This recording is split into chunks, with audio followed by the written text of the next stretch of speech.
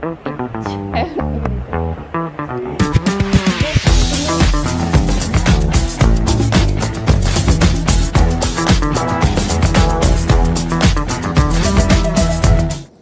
everyone and welcome back to a brand new episode of our very own podcast Let's Talk Shop, where we get to have special one-on-one interactions with design industry experts. I am Koshika and today we are in conversation with Aditya Ray, who is a sound designer and a music composer. Thank you for being here. We're glad to have a conversation with you and we have some questions for you. So I'll start with the first one. Sure. To a lay person, how do you explain what sound design is? So sound design essentially is the art of recreating sounds and manipulating them and turning them into sound effects. You know, all these different sound effects which we constantly keep hearing in the films and you know, our web series and everything. You know, whatever sounds you hear other than the dialogue is basically the result of sound design, right? And sound design is sound design further, you know, we can categorize into some of the sounds are Foley sounds as well, right? So some of the sounds are recreated in the studio, and you know, just to show the movement, for example, footsteps or, you know, hit sounds, punching sounds and everything. So those are Foley sounds, and it's just a further categorization of the broader term, right? So yeah, sound design essentially is, you know, the art of recreating sound and, you know, using them in interesting ways, and, you know, to recreate ambiences, you know, to make people feel the way, you know, to make people feel, special in these in the films we watch, you know. So yeah. So how do you recreate those sounds? How do you manage to get the idea of that this particular thing will sound similar to another thing? How do you recreate? How do you have those recreations while doing so there are a lot of ways to do it. So, you know, we can record sounds, we can record specific sounds which we need. For example, if we want to record ambiences, right? Ambiences is basically the place we are in, right? So for example, a forest ambience or a desert ambience or a rain ambience or the ambience of an ocean, right? So there are all these different environments which we try to record while doing sound design, right? So one of the way to do it is that, you know, we record ambiences and we treat them and, you know, we use them in a sound design. The other thing is we record you know, we can record some sounds, and, you know, in the post-production we can manipulate them using different you know, audio plugins and things like that, you know. And a lot of it has to do with, you know, just imagining the sounds and, you know, imagining creative ways to do it. I mean, you know, hitting things around and, you know, just moving stuff around and seeing what sounds a specific object can make, and, you know, imagining, you know, where we can use those sounds. So that's there. And then again, like I said, Foley sounds, you know, which we recreate in the studios, which are absolute sounds, like, you know, again, walking and punching and things like that. So it majorly comes from experience. How often do you hear sounds? Majorly it comes from that experience of how much have you heard, have you actually listened? Yeah. So like I always say that, you know, observing is a huge part of learning sound design. And you know, if you don't listen, if you don't observe your surroundings, you know, you can you know, I think, to me personally, I think that is the difference between a good sound design and a bad sound design, where there are these little details present in the sound which can only happen when you actually start and listen, right? So it's extremely crucial to listen and to observe your surroundings. And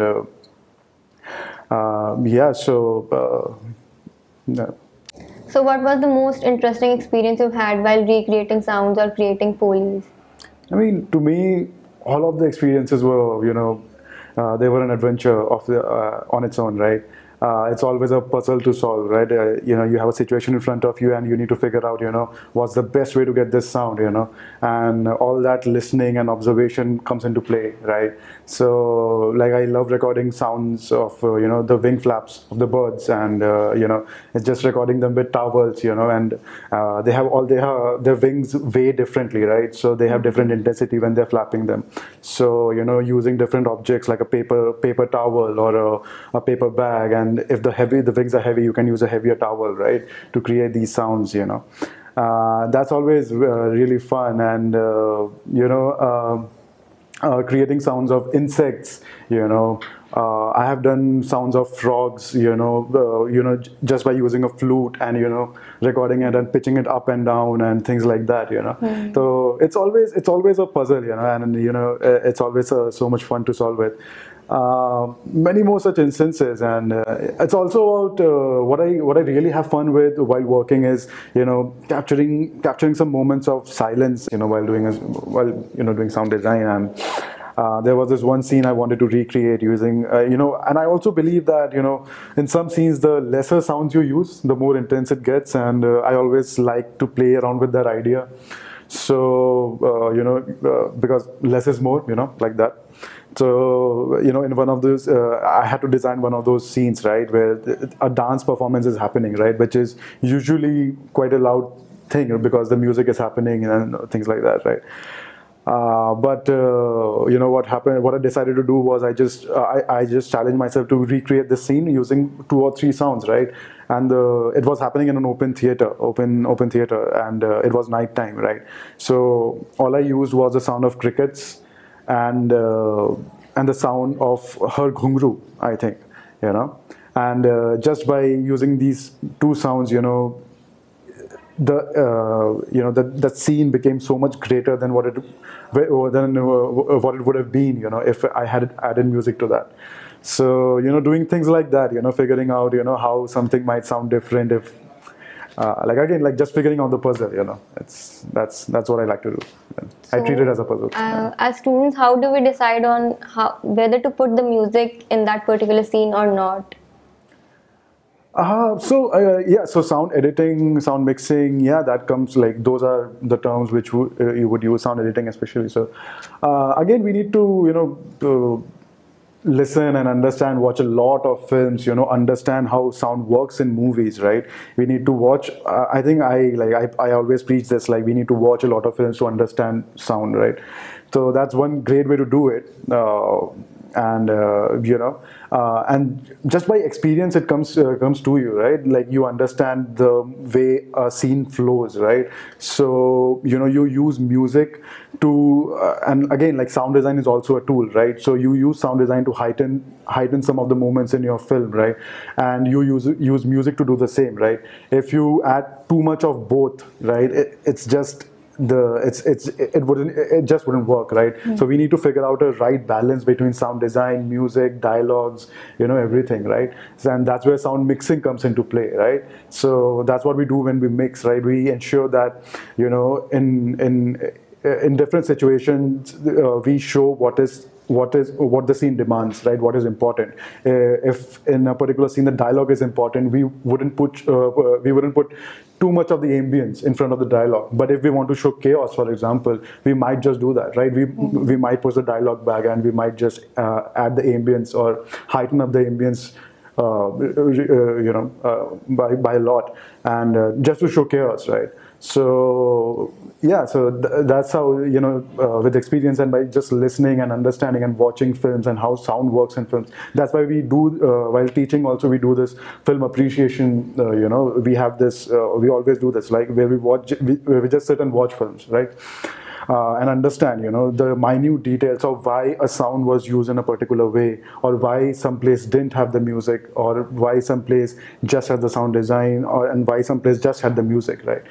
All of what we do has to have some sort of a reason to it, right? And the reason is the viewer experience, right?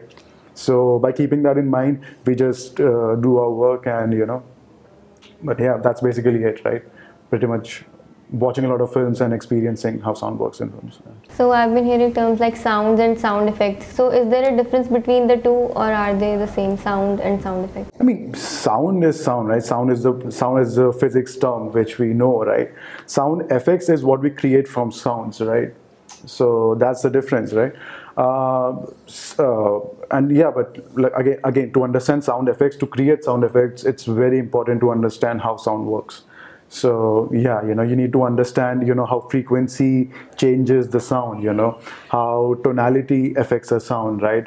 How even the temperature, how that affects the sound, the physical properties of the weather, how that affects the physical property of the sound. We need to understand all of this to put in our design, because that's when a design happens, right? Design lies in the minute details, right? Good design lies in the minute details, right? So we need to understand all of these properties of sound and how sound gets affected to understand what to make a good sound design happen. Yeah. So besides the technical skills, what are the other skills which can shape us into a better designer or a sound designer? I mean, technical skill aside, I mean, I think we can say it as a general statement, right? That you need to be a good human being, first of all, right? Leave apart everything else, right? Forget sound design, forget everything, right? I think the first thing we need to be is just stay humble, be a good person, and everything happens from there on, I feel, right? So I think ethical values are really important, especially while working in the industry. You might be a really talented person, but if people don't enjoy working with you, they won't call you twice, right? Yeah. But if people enjoy working with you, they will always invite you again and again and again, and that's how you network, and that's how you make connections, right? That's how you make people. A project is really fun to work on when the people you're working with really love you, right? That's when it really becomes rewarding, right? Yeah. So be a good person, I guess. Apart from all of that, yeah.